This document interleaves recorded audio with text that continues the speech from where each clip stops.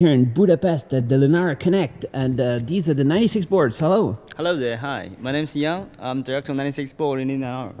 And so there's a lot of activity going on here at the 96 boards. And who are you? Hey, Robert Wolff from 96 Boards as well, community manager, handling open hours most recently. The weekly show on YouTube. People can watch. Yes, actually, it's every week on Thursday. You could check the countdown at 96boards.org/open hours. I'd suggest giving it a look. It changes every week, so we have new episodes, new guests every week. So why is 96 boards the perfect solution for developing community? Well, we like to think it's perfect, but obviously there's a lot of things we could do. There's things we could do much better. But we're on a very good ramping path. So right now we're looking at 40 plus of designs, we know that in progress or in plan. More than 40. More than 40. 96 boards. That's including these kinds and those kinds? That's actually, the board number just recorded is only talking about the main boards. We didn't even starting to count the mezzanine boards yet. So this is really exciting for us because one of the the reason we started this initiative in Lenara is because we want to have an open platform specification supporting the latest and greatest ARM technology SoCs. So it's all this size? Exactly. So the CE specification, those are the board made for CE specification. This is a standard size CE.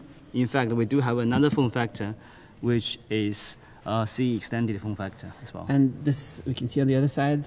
Yeah, that's cool. Right there? Yeah. So, and that's going to allow for more stuff. It's just double the size, right? Yes, well, more often, yeah. So more often than not, that certain applications, certain segment market, you would require different, more connectors and functionalities. That's what we allow additional form factors to be supported. And we also obviously have 96 boards, IoT edition. That's much smaller size. You can see from here, and we have a line of which those are the boards which you announced. Because Lenara are doing all kinds of work now with the IoT segment. Indeed. And it's useful to standardize around the IoT SoCs, right? It's mostly Cortex-M? Yeah, actually, that's an interesting question because even though you saw this board in particular as an IoT form factor, this is actually Cortex-A device. And which is this chip? And this chip is from RDA. This particular chip is from RDA made by Orange Pi. And this stuff is coming with extremely interesting capability and also very competitive pricing point, under $10. So that's kind of like a powerful IoT chip. It is very powerful IoT device and I would say the low-end gateway device as well. So how come is 96 boards so successful in terms of convincing so many SoC makers to join this and start making these and announcing them, making them, developing them? Well, I would love to say it's easy, but it's not, right? So in the beginning, we have two partners working with us with two of the 96 boards, being High-Key and Dragon Ball 410C. I think what is interesting is how quickly, and obviously thanks to my staff with very hard work, and also all the colleagues and engineers in Lenara and in around the community supporting us. But we did witness a very interesting trend, which is slightly different to, you would say the last episode of the SoC and application development, based on top of which people are now more interested in focus on the application, the features, the functionality, what they wish to choose, and would like to be able to have the opportunity evaluate the SoC capability before they actually commit, especially when it comes down to mass production. So it's useful to have the same kind of like base and then be able to compare. Right. So I mean the core philosophy, if you wish, we have behind 96 board specification is about standardization and differentiation. So we do not want to actually rip off the opportunity for SoC to differentiate itself from one another, because that's the key of the success of our member SoC vendors. But at the same time, we will standardize. Well, it doesn't make sense to differentiate. It's the feature every developer would wish to see on the proper development platform, and makes sense for every SoC vendor to do the same thing here. In fact, that's actually in the blood of Lenara as well. And you've been seeing 42 episodes, right? There's lots of things happening. Yeah, no, in open hours, yeah, lots of things happening. I'd also like to add a little bit to the last question is the value add of people joining 96 Boards as a program. In general, you're getting a huge ecosystem and in an ever quickly growing ecosystem around the 96 boards product line. So you can kind of see in front of all these, we also have these mezzanine boards. And I wanted to point these out because when a 96 boards is created according to the specification, you end up joining an already existing ecosystem, right? And you can see all these mezzanines. Yeah. I don't know if you wanted to talk a little bit about that too. Let's show one or two. Yeah, okay. Yeah, go ahead. Yeah, so here we have one from Aero. This is the Link Sprite, and it comes in a kit. You get it with several sensors. Move it around here a little bit for you. But as you can see, it plugs right into the low-speed expansion header. You have an opening for the high-speed expansion header in case you still want access to that. And because it was designed around the specification, you end up being able to use it with pretty much any 96 boards consumer edition board. And you can see it just kind of plugs in and can be transferred across any of these boards. The value add to any new vendor who wants to come in and build the 96 boards around what we've already created gets to basically jump right in and get to use these right away. So it's definitely a plus. And you can see all these mezzanines kind of have different functionalities and breakouts depending on what the company or maker wanted to do. So how do you convince all the SoC makers that this is the right way to go? Well, obviously we talk to them, and in fact, right now the conversation is both ways. So we have been discussing about the concept of have a community accessible hardware platform which allows developers having access to the latest and greatest SoC or MCU technology those chip manufacturer has to offer, and in fact, now more and more SoC vendors realized that they are seeing the benefit of which they are seeing actually the possibility of being able to change the previous design-in only approach to actually allow the small makers and all the design house can actually choosing the LC, but after evaluating. After all the evaluation work has been done, after the comparison been done, they are confident about the differentiation which brought out from the chips. I can give you a very specific example. There's one particular SoC vendors came to me just about a couple of days ago and saying they did a 96 board and with in the beginning, but what with some doubts in his mind. But actually, after a period of time, what he has witnessed, which I can't quote the figure or name here, but he had witnessed is measurable SoC, volume sales increase, which to us is music to our ears because that's exactly what we want to do for our members and for those SoC vendors. And also that's generating a lot of derivative design, which has the clear paths of production, and that is one of the key difference between 96 boards in this crowded SPC market. So there's lots of development boards, but you're trying to make it kind of like a standard, right? So it's easy to add differentiation on top, right? Yeah, exactly. I mean, it's that people see standardization as as the other opposite direction in terms of differentiation, but we don't. We think by resolving the Linara's mission is trying to defragment the ecosystem, what has been probably I would say that from the beginning of this ecosystem, but what we did realize based on the lessons we have learned ourselves is there isn't such, we can work along, encourage standardization and also encourage differentiation at the same time. It's just how we approach that.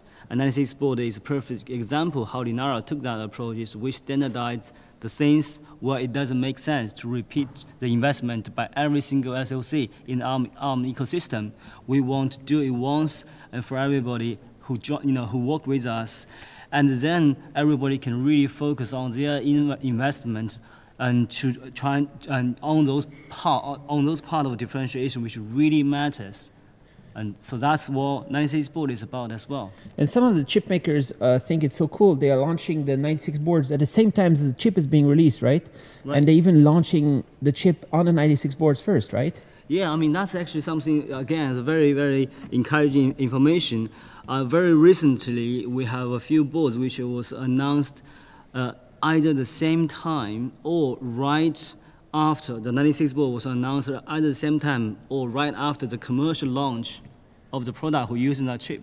And to the point, in these Mondays, our keynote, our CEO keynotes, so one of the boards which we announced, and this is a brand new chip. This chip is currently being engineered sampled. It's not even commercial sample yet. It's being announced on a community available development board.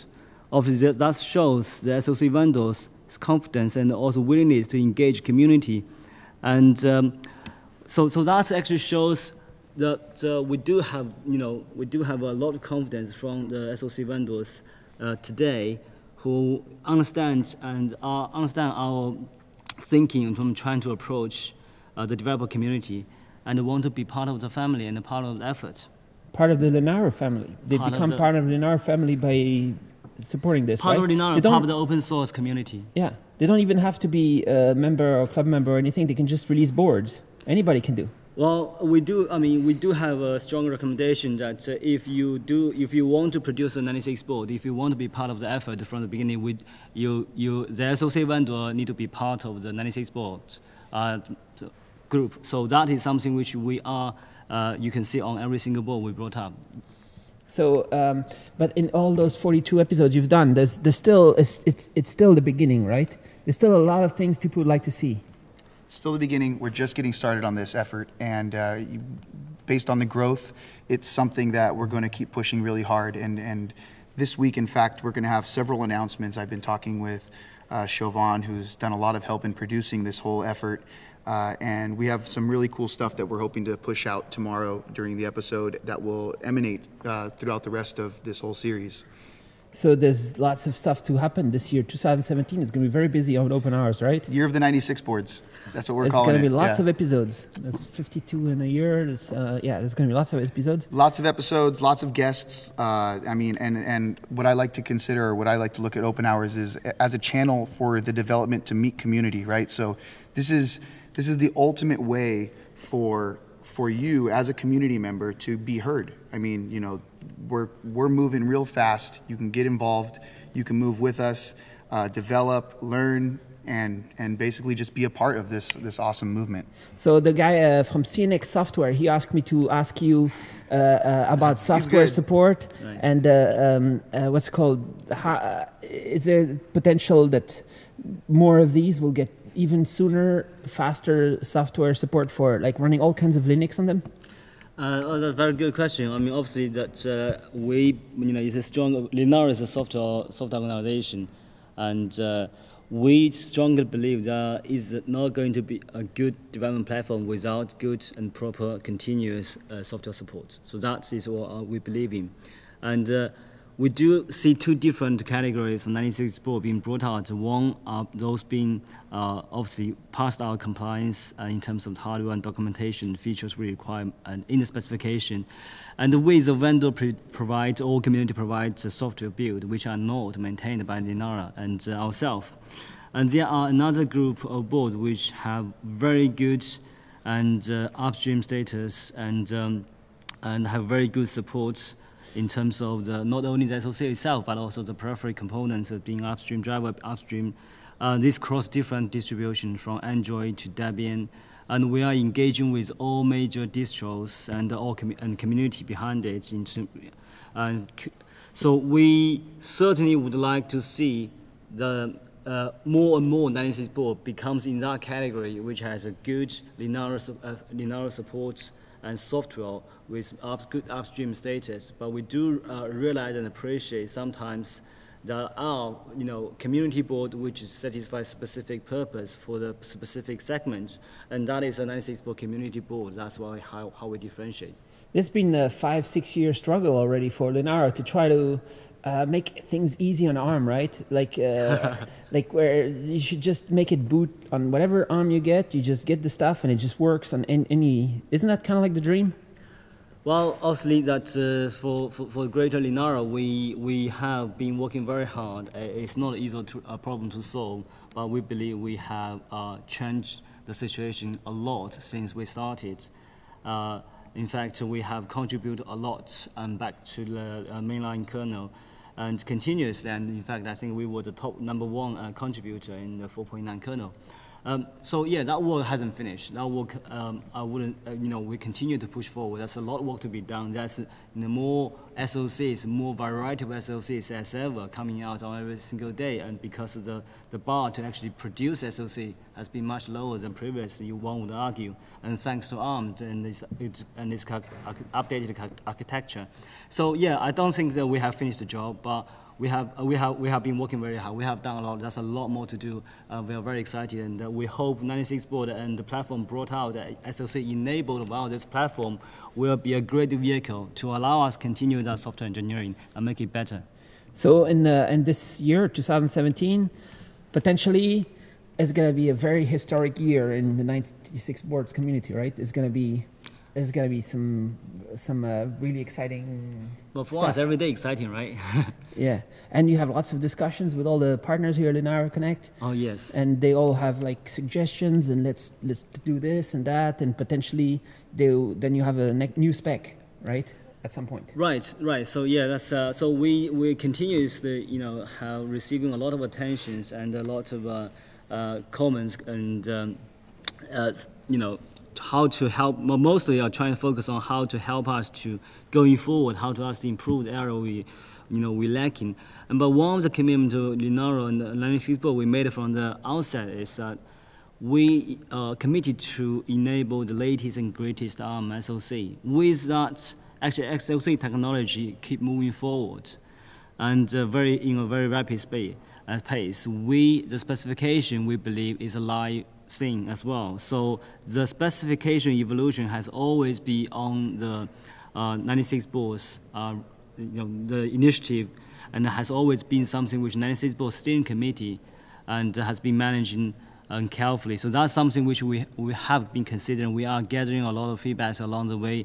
And yes, at a certain point of stage, we will be trying to roll them in together, and at a good time also consider the compatibility as well, and have the specification evolution process carried out.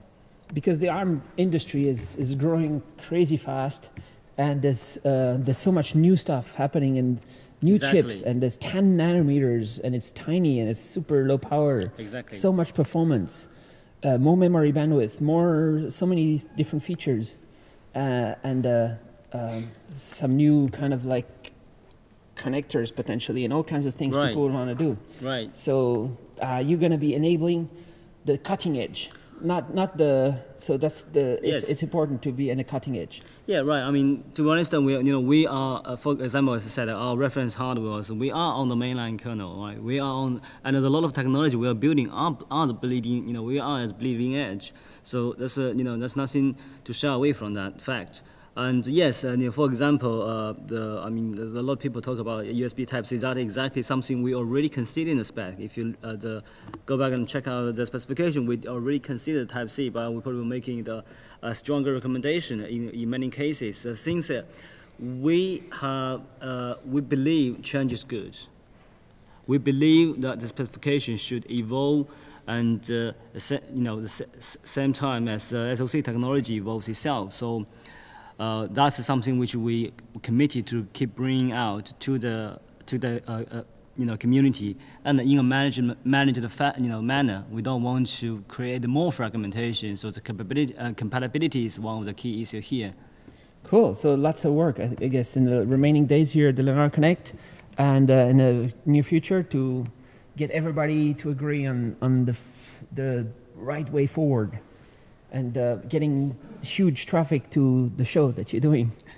Hopefully, yeah. So, I mean, you can see, walking through the event, you've been doing it for the last couple of days.